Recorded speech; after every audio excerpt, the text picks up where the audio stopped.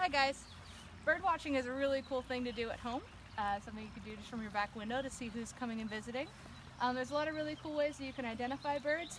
One of the ways that I use is actually an app called Merlin that's by the Cornell Institute. It's one of the primary bird research institutes in the state of California. Ways that you can identify birds is by the size of the bird, by general sizes, how it's acting and where it is. Is it on the ground, hopping around? Is it on your fence? Is it eating from a bird feeder? Is it at the top of a tree?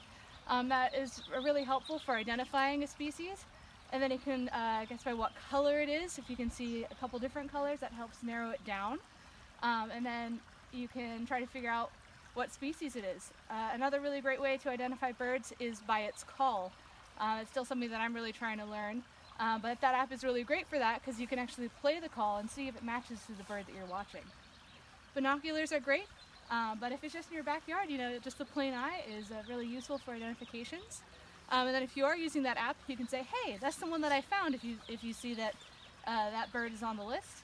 And that helps for their research as well. You could see if the bird is migrating through here, or if it's from here.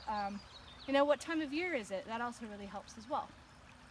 So there's some great activity happening today because there's a lot of worms that are out after the rain, and everyone's trying to get settled, dry off, warm their wings. So yeah, we found a really cool bird up in this tree right by our hawk's nest that's kind of bright yellow, which is really different for this area. So hopefully we can give you some updates on that after I figure out who he is. Enjoy bird watching.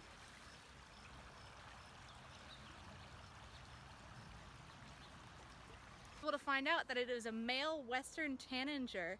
As you see on this app, has a really cool thing where you can actually play the sound of this bird. You can hear what he sounds like.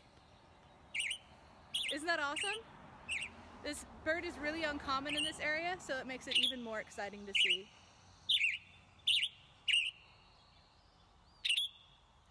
So check it out in your own backyards, guys. Look out your window, see who's been visiting. Let us know. Thanks.